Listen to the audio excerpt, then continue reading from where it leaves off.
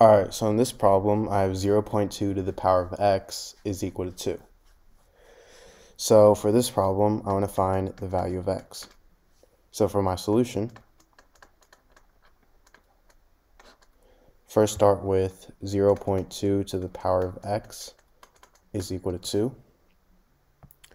Now I'm going to take the log on both sides. So I have log 0.2 to the power of x is equal to log 2. And if I have something in the form log a to the power of b, I can actually move this exponent b here to the front. So this can equal b times log a. So in this case, I have log 0.2 to the power of x, and I can move x to the front. So now I have x times log 0.2 is equal to log 2. Now if I divide both sides by log 0.2, these two cancel out, and I get x is equal to log 2 over log 0.2.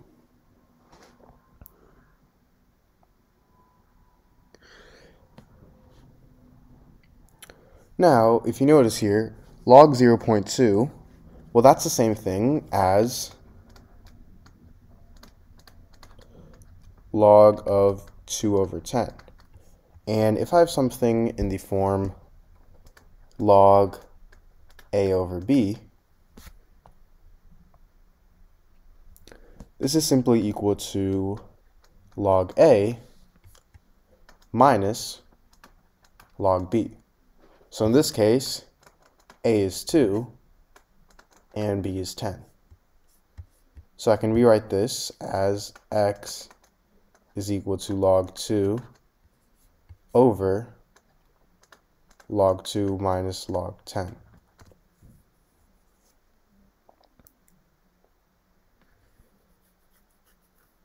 Now, log 10, as we all know, is simply 1.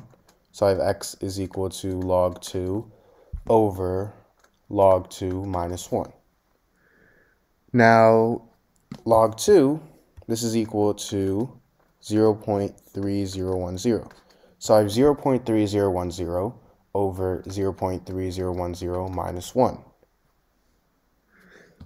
And now this is equal to 0.3010 over 0.6990. And finally, if I divide these two, I get that x is equal to, this is actually negative 0.6990. X is equal to negative 0.43. Alright, so in this problem, I have 2 to the power of x minus 2 to the power of y is equal to 120. So just looking at this problem, we can see that x is going to be greater than y. And this is because if x were less than y, then this would result in this here equaling a negative number. But because x is greater than y, this is why it's going to equal a positive number. Meaning, if x is greater than y, then x is going to equal y plus some number k. So k is a constant. So now, if I go ahead and replace x with y plus k, I get 2 to the power of y plus k minus 2 to the power of y is equal to 120.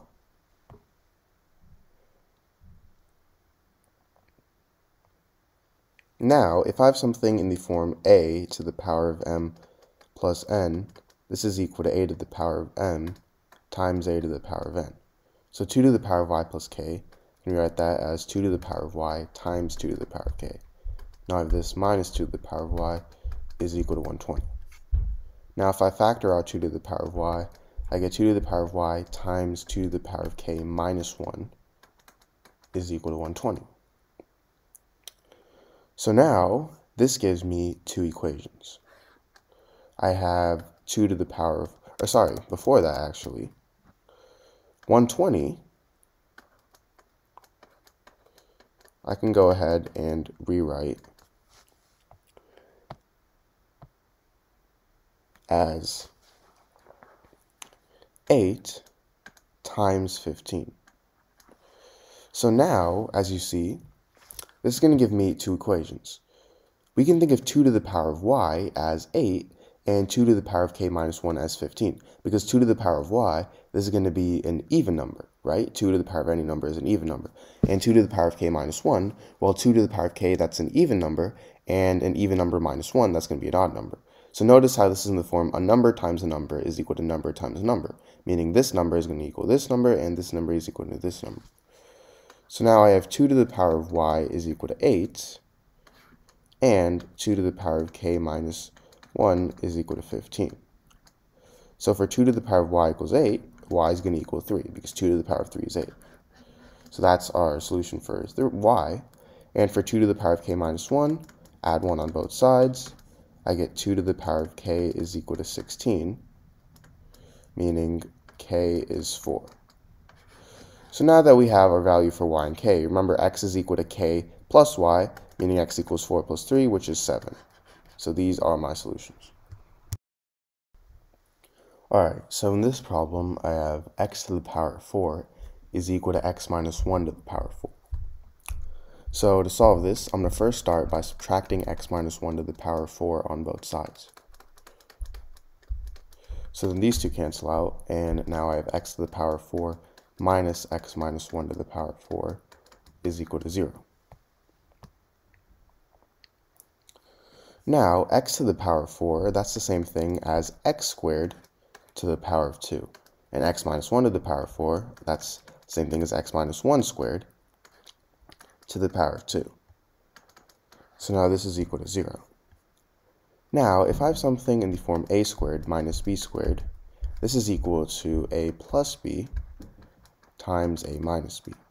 So in this case, a is x squared and b is x minus 1 squared. So now I have x squared plus x minus 1 squared times x squared minus x minus 1 squared. This is equal to 0.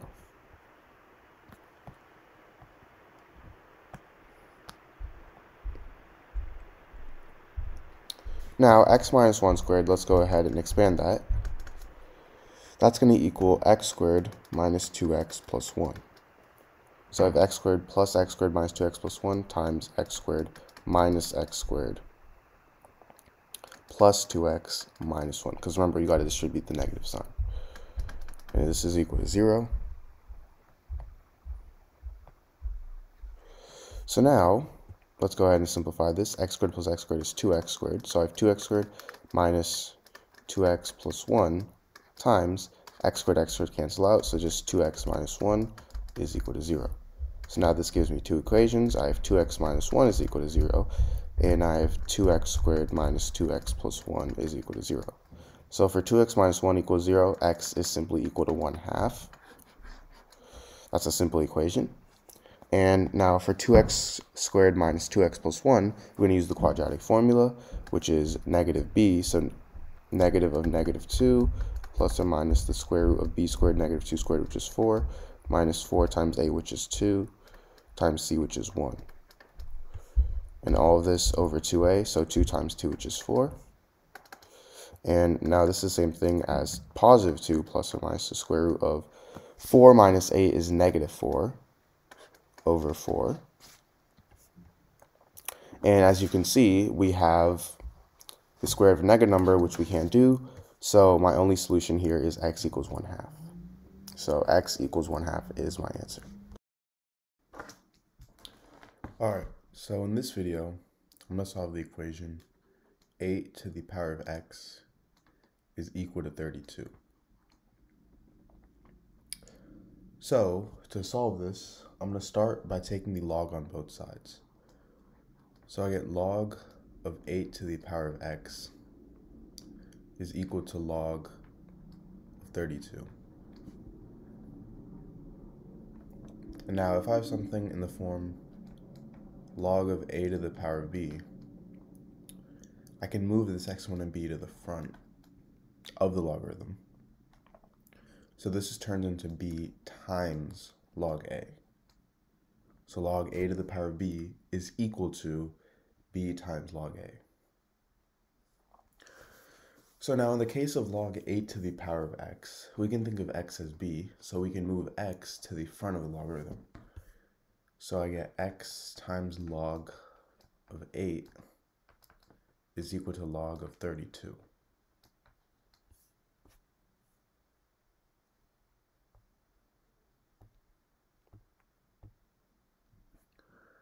Now, from here, I'm going to divide both sides by log 8 because we want to isolate x, because that's what we're trying to find the value of.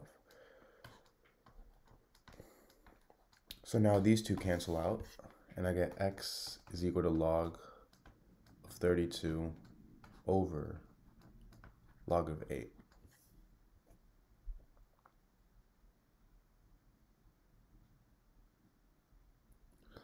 Now, log of 32 is the same thing as log of 8 times 4. So I get log of 8 times 4 over log of 32. And if I have something in the form log of a times b, this is equal to log a plus log b. So in this case, this is going to equal log of 8 plus log of 4, and I have this over log of 32.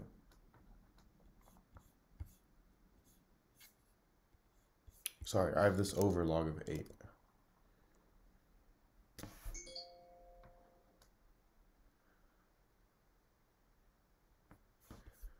Now, this turns into log 8 over log 8 plus log 4 over log 8.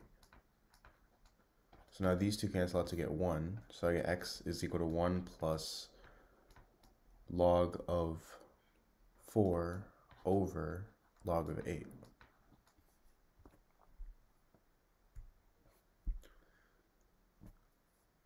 Now, log of 4 is the same thing as log of 2 squared.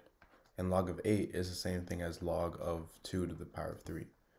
So now if I have something in the form log of a to the power of b, again, I can move b to the front, so it's going to be b times log a. So that's exactly what I'm going to do with both of these. So I get x is equal to 1 plus, I can move the 2 to the front. So 2 times log 2 over the same thing with 3, so 3 times log 2. So now these two cancel out, and I get x is equal to 1 plus 2 over 3, which is equal to 1 is the same thing as 3 over 3, so 3 over 3 plus 2 over 3, which is 5 over 3. So x is 5 over 3. Now, how do we know that this is the right answer? So, going back, we have a to the power of x equals 32.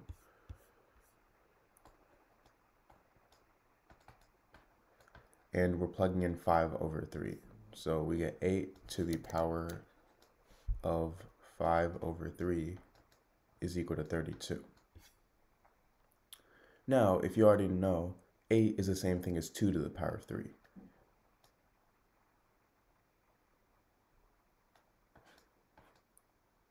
So I get 2 to the power of 3 to the power of 5 over 3 is equal to 33 is the same thing. 32 is the same thing as 2 to the power of 5. And if I have something in the form a to the power of m to the power of n, this is equal to a to the power of m times n. So these two 3's cancel out, and I get 2 to the power of 5 is equal to 2 to the power of 5, or this is the same thing as 32 is equal to 32. This is right. Now, I also have a second method of solving this problem. So for the second method, we have the same equation, a to the power of x is equal to 32, and this is a simpler method. So for this method, I'm actually just going to start by rewriting these two numbers. So 8, I'm going to rewrite as 2 to the power of 3, and 32, I'm going to rewrite as 2 to the power of 5. So I'm rewriting both of these as the same bases, which now it makes them much easier to solve. 2 to the power of 3 to the power of x is the same thing as 2 to the power of 3x, which is equal to 2 to the power of 5. And because these two have the same bases, a to the power of m is equal to a to the power of n, meaning m is equal to n. So 3x is equal to 5, and x is equal to 5 over 3. So that's another method of solving this equation. Now, if you haven't already, please make sure to subscribe, leave a like, and share this to any of your friends or family. Thank you.